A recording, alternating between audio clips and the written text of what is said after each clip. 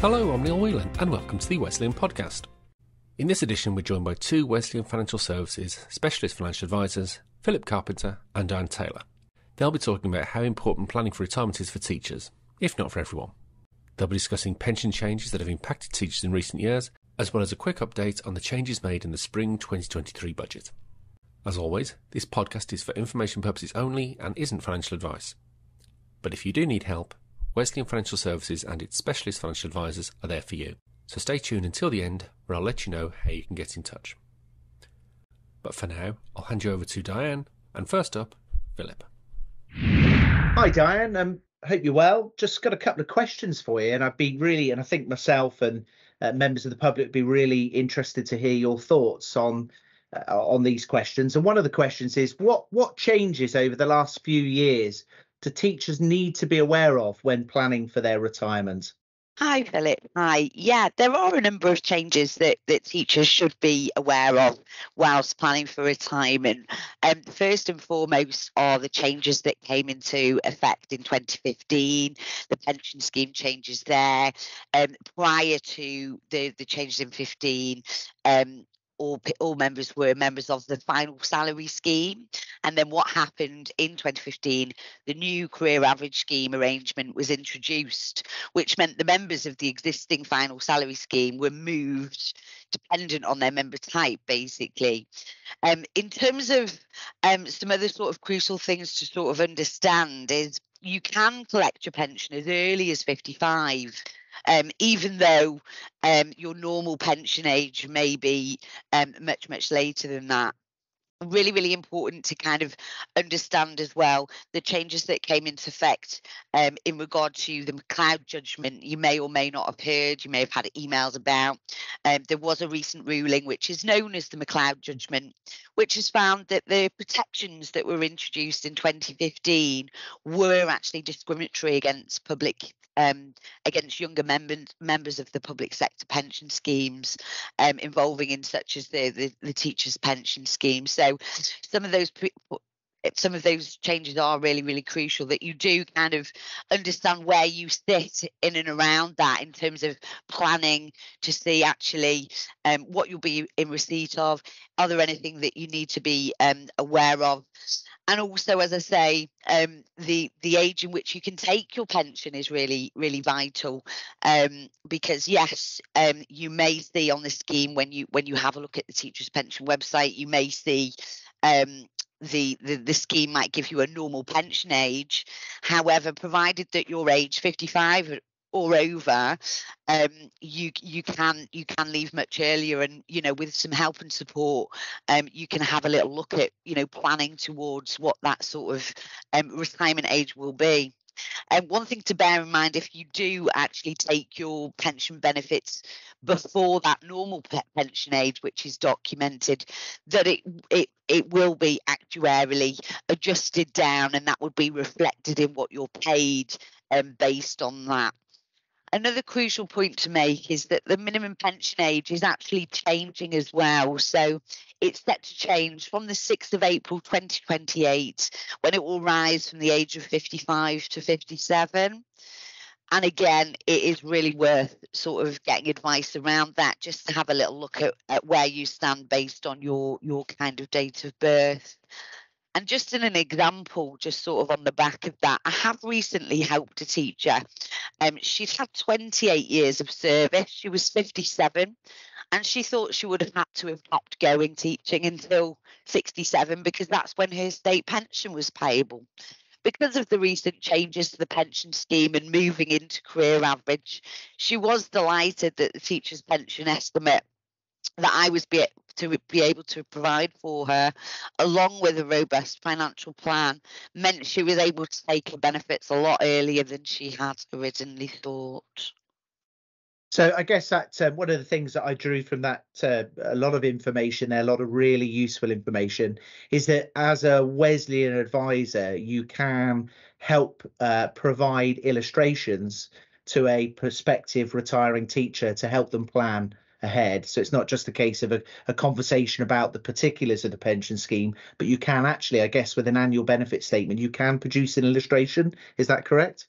Absolutely. And we just help build that financial plan for a client to see exactly what they have now in their current circumstances with the plan, have a little look at, potential shortfalls there, and just to see if we can actually help to bridge any gaps that may occur, and look from that perspective, definitely.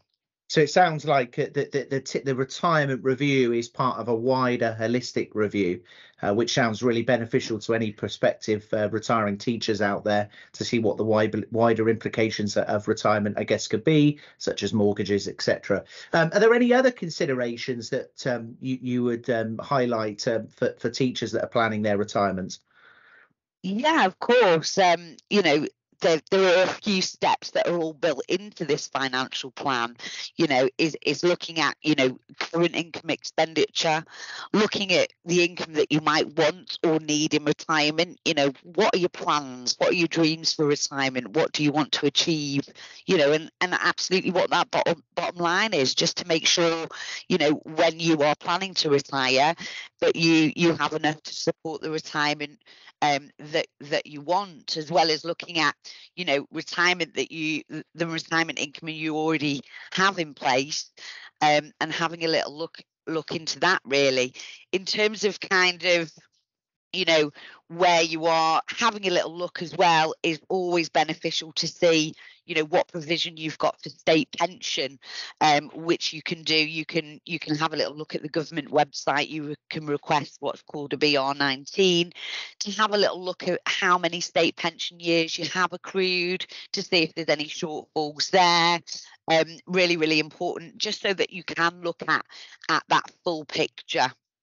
So these sound like really useful things that a teacher could be starting to get together, information they can start to put aside, ready for a review with a Wesleyan financial advisor as they're thinking about retirement. So any other advice that you would give somebody who's perhaps approaching retirement? What sort of things, what actions and steps should they be taking?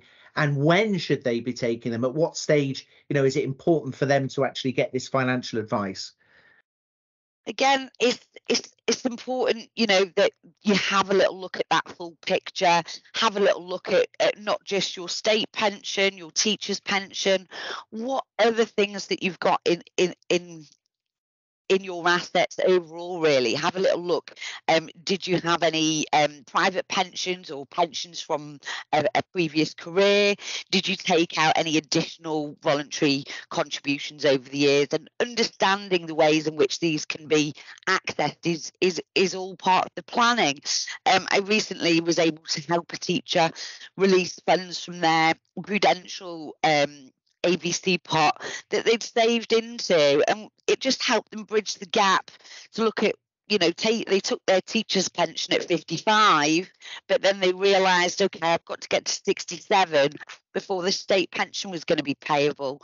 So what we were able to do is review all of the assets, which is when we came across this pot of money that was with Prudential.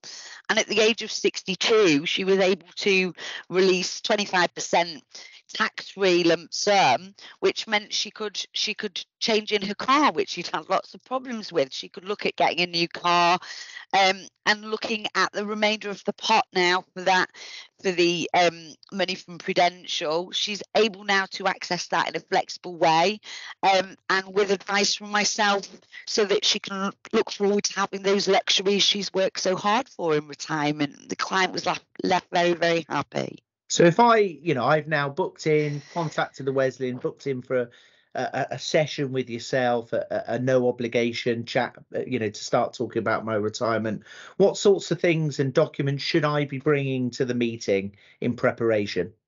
Yeah, so what we would ask you to do is we'd ask you to access your teacher's pension, ask you to download, have a good look through your teacher's pension most recent statement, pull that off. You would be wanting to bring that.